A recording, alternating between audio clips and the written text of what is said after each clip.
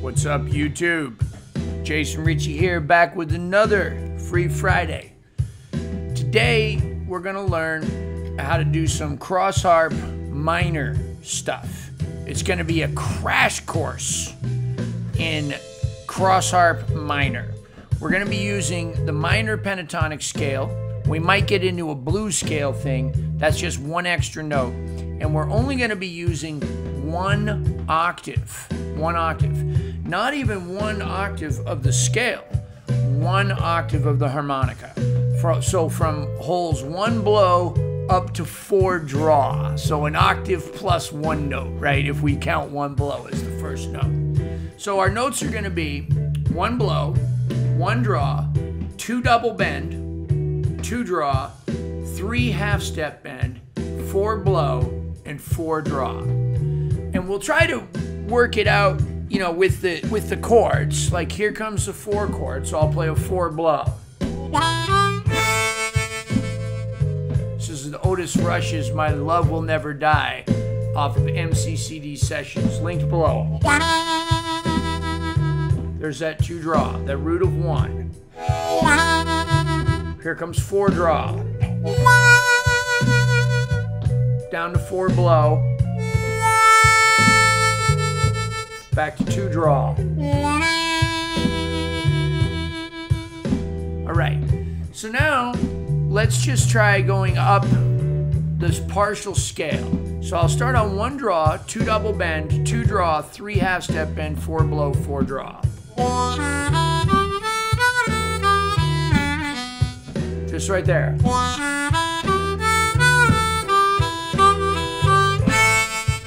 So I timed that so I'd land on 4 blow on 4.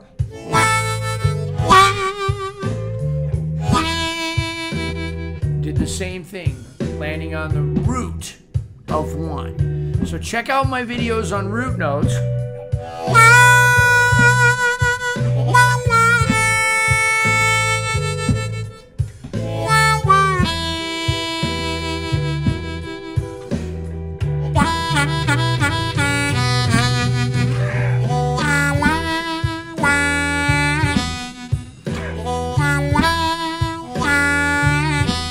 I'm just improvising using those first 3 notes.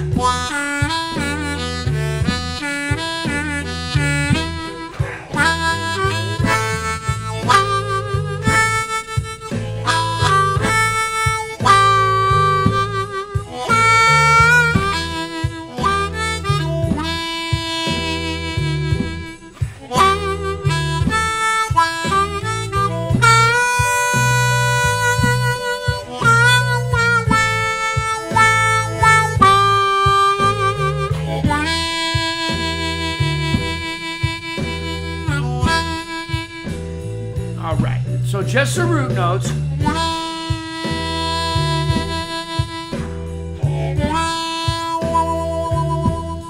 I'm going to use a 3 on the way up. 3 half step bend.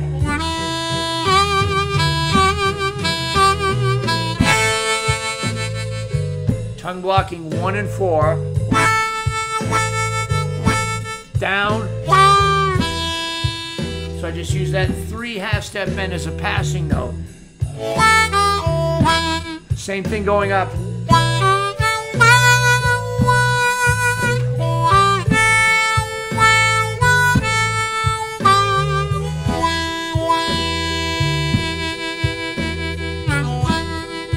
Now I'll just improvise up and down.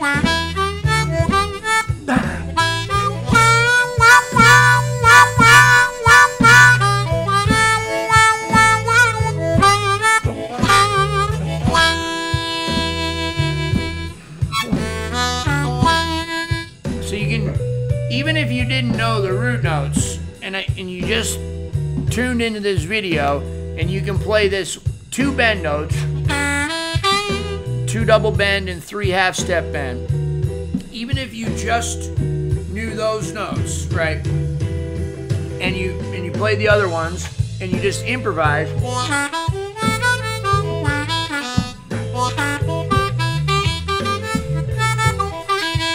Just like that. Even if you can do that, you can still be playing in E minor on an A harp.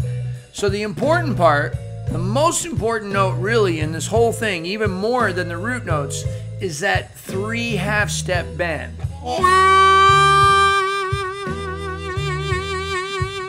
That's the minor third. So that's the note that makes it minor. If that note is unbent, you may have something that sounds like this. It's not going to be pretty.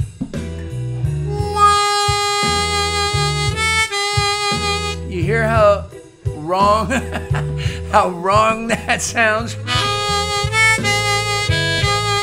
Right, it's because I'm actually playing an E major there. So that note is the most important one.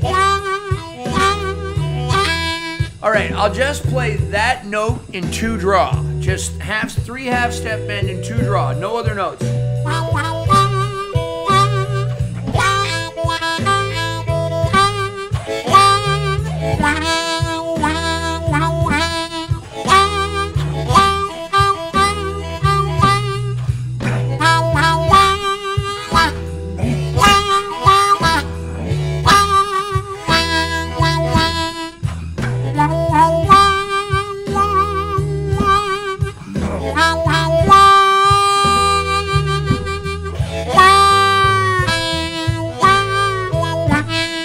Right, so you can imagine if I just give myself one more note,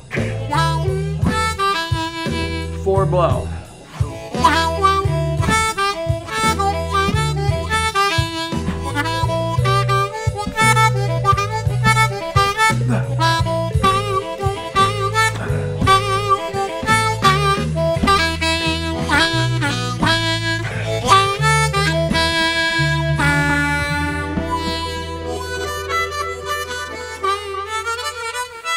Right, so there we go.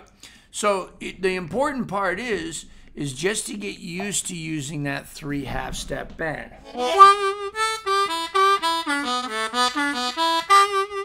So if you get used to this scale, this minor pentatonic scale in the bottom octave, right? It actually has all the notes of the whole minor pentatonic scale, octave to octave,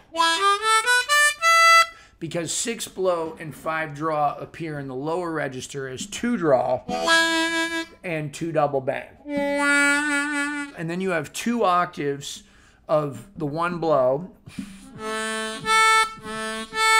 So you really have the whole scale, it's just not in order.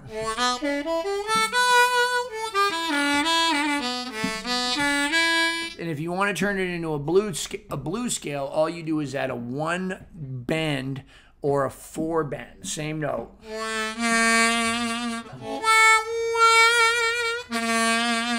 And you get.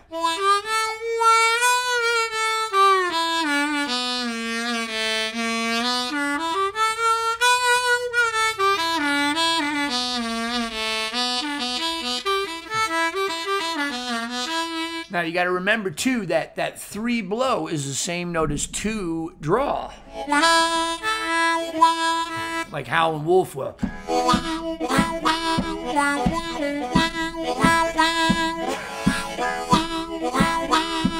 Right, so you can do that, but you can also do like the Pat Ramsey thing.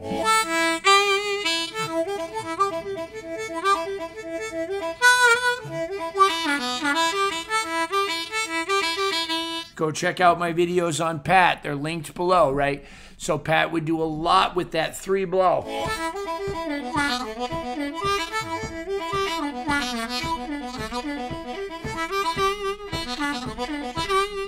Now you can get really good if you just work on these triplets. Like take the hardest parts of it. Like one of the hardest parts is 2 double bend, 2 draw, and 3 half step bend. It might take you a long time to get used to going.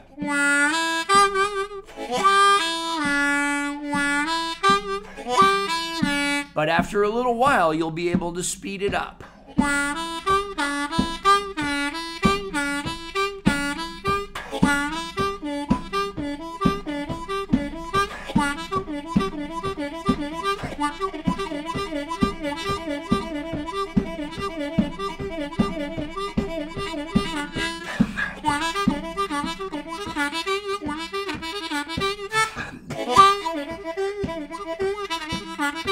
Now, right there, I'm putting in a little gloss, a little gliss or gruppado that does include the 3-draw major or the major third, but it's just so quick you can't even hear it.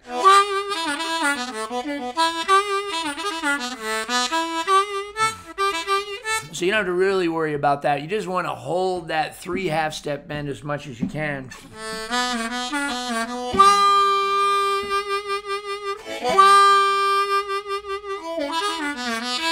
The most important thing is you just want to try to stay in the scale. There's nothing wrong with other notes like 2 blow or 3 double bend. Nothing wrong with those, 4 overblow, any of these other notes.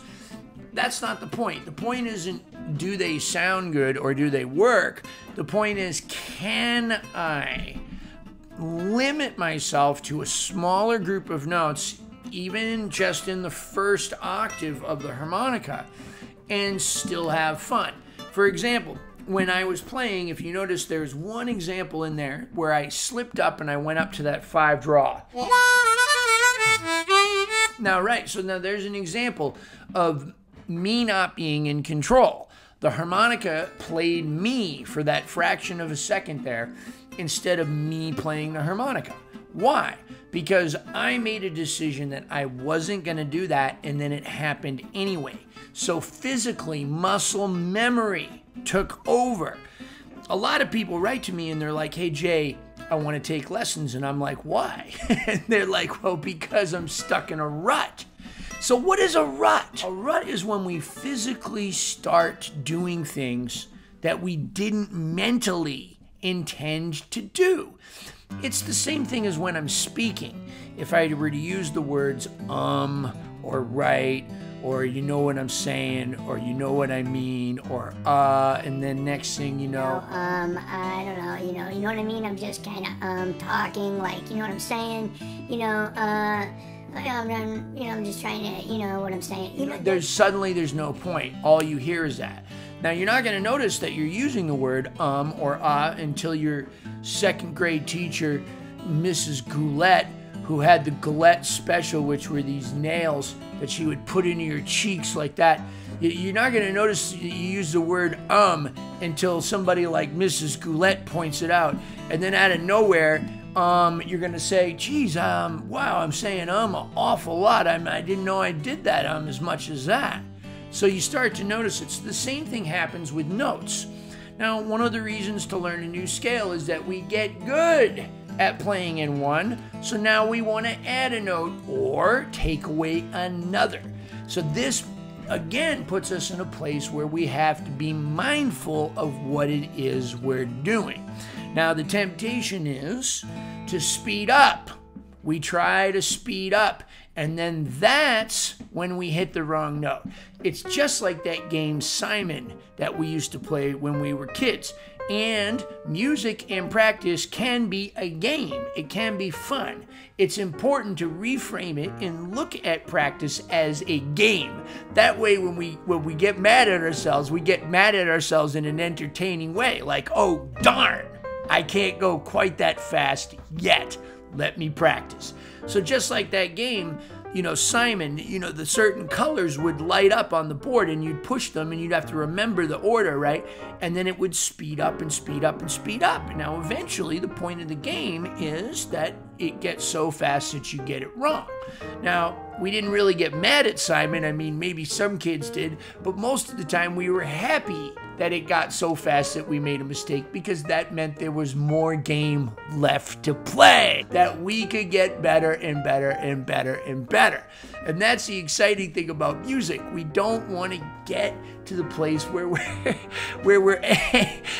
angry at music. Right now, it's okay to be frustrated. It's okay to get frustrated. That's natural, right? That's why we take it and we put it down when it gets frustrating. If it's not getting frustrating, you're not doing something right. Don't listen to these YouTube commercials where they tell you, oh, well, you know, are you tired? Is music getting frustrating? Try this easy method. There is no easy method. The easy method is instead to change the definition of hard work in your mind into fun. That's the easy method, right? It's not easy, especially when somebody hands you a bunch of music and they want you to learn it by Saturday. So that's when you're going to really need to call upon this stuff and reframe it as a game and make it fun. So the game here is not to play certain notes. It's not even so much what the notes are.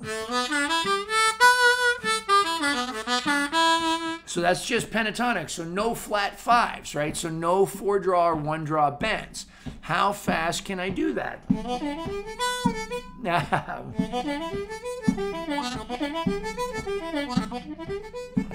see, I'm not used to it. See, what I'm used to doing is this.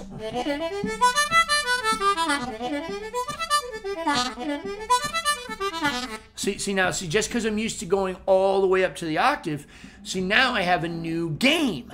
And my new game is not to go up past 4-draw.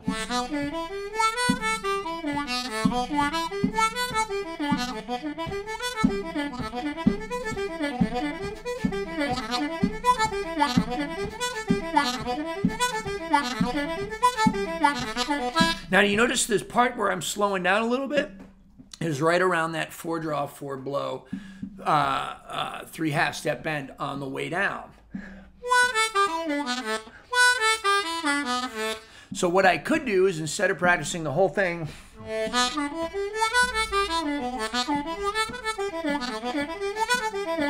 I can just practice that part.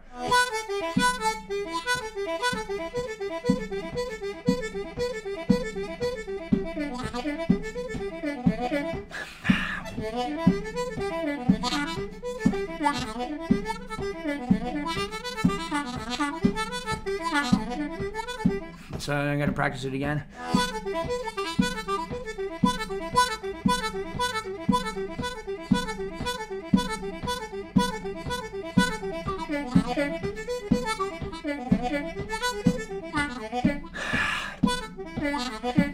So now the important part is, right now in my mind, I'm not getting it right enough percentage of the time. So that means I need to slow it down.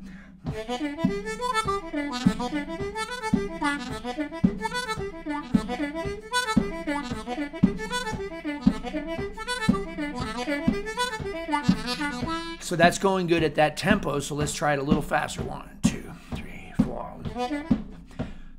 1, 2, 3, 4.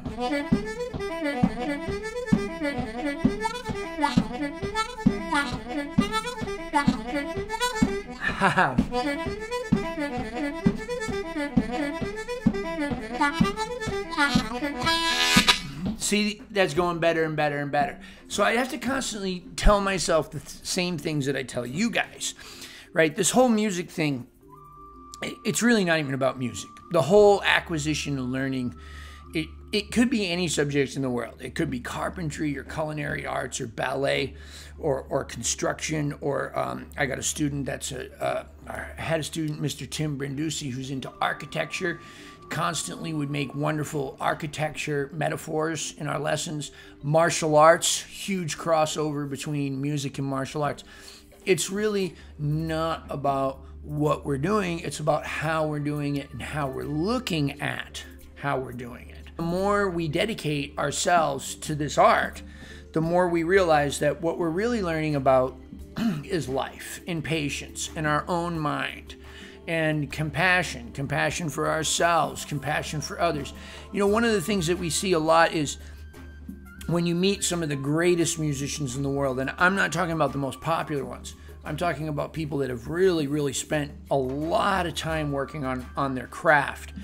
Some of the guys that you meet out there, like Victor Wooten or Jeff Coffin, the saxophone player, or any of these really, really amazingly technically talented musicians, we're tempted to think, oh, well, they won't like me because I don't know half as much about music as them.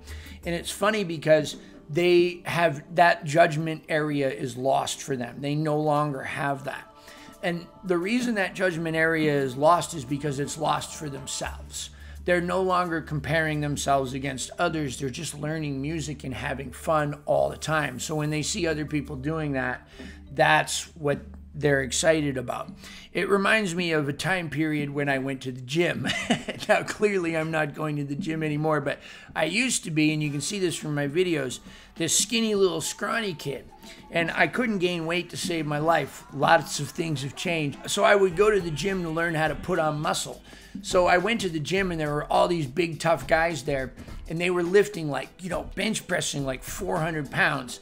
And I'm over in the corner with like 75 pounds or 50, maybe I'm exaggerating, and the bar was shaking and shaking and shaking. And one of them guys came over during that time that the bar was shaking and came over to spot me, and he was like, yeah. And all these other guys came over and they were like, yeah. And I was like thinking, why are they cheering me? And afterwards I was like, well, man, thanks guys, but like, man, I can't even lift 75 pounds. And they're like, that's not what it's about, man. You came, that bar was shaking. You came here to try and grow. You're building muscle. You're breaking down muscle and building muscle. It's the same thing that we're doing with our brain, right? When we get to that frustrating point, that's when the bar is shaking, right? That's what we come to do every single day. And it doesn't matter if you only put in 5 minutes. If you put in 5 minutes of, shucks, I hit 2 blow. Shucks, I hit 3 double bend. Shucks, I can't go that fast. Let me slow down. If you put in 5 minutes of that bar shaking, that's better than putting in hours and hours and hours of ego boosting stuff of just what it is that you do well. I could pick up the harmonica all day and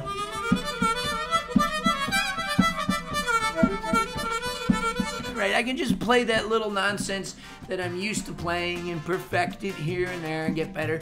There's nothing wrong with that, but that's something we can do after our practice, right? When our ego's all bruised and beaten up, maybe we take a break and watch some TV, go out, have a cigar, whatever it is, or maybe we pick up the harmonica and put on a backing track and do something that makes us feel good because we know we put in the work. So here's the work. Don't hit 2 blow.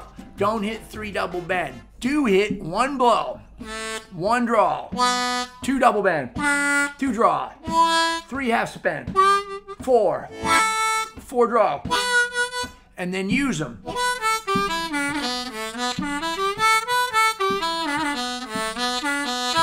And what do we know from my past lessons? That 3 of those notes are root notes for the blues, a 1, a 4, and a 5. That would be E, 2 draw, 4 blow, A, and 4 draw, B. So that means I got these other notes that I can use just for fun.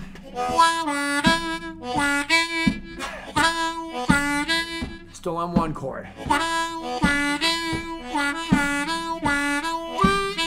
4.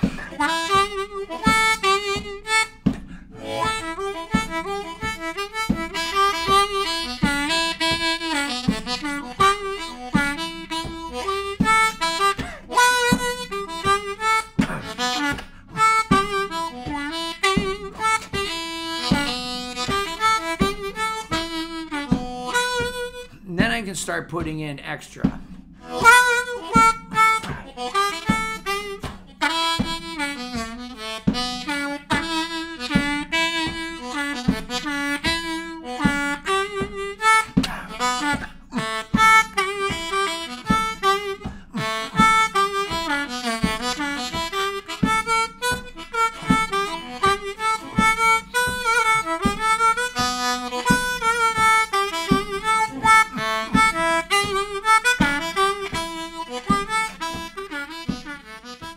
Thank you all so much. Look, normally as a part of the video, I would say stay tuned for the credits, but I got to make new credits for this week. Why? Okay, I'm here to tell you. Patreon, patrons, you guys are the ones that make these videos happen, right? They're free for everybody. There is no paywall for Jason Ricci lessons, not on YouTube. You don't get better lessons over at Patreon or more complete. I give you whatever I can here every single Friday for free. But there are a number of y'all that are life-changing, changing my life and contributing money to Patreon. Now, you do get some extra videos over there, a few other lessons when I have time, and a lot of vlog stuff. And we do other little events over there, Q&As and Zoom meetings, and there's a chat section now, and you can email me directly.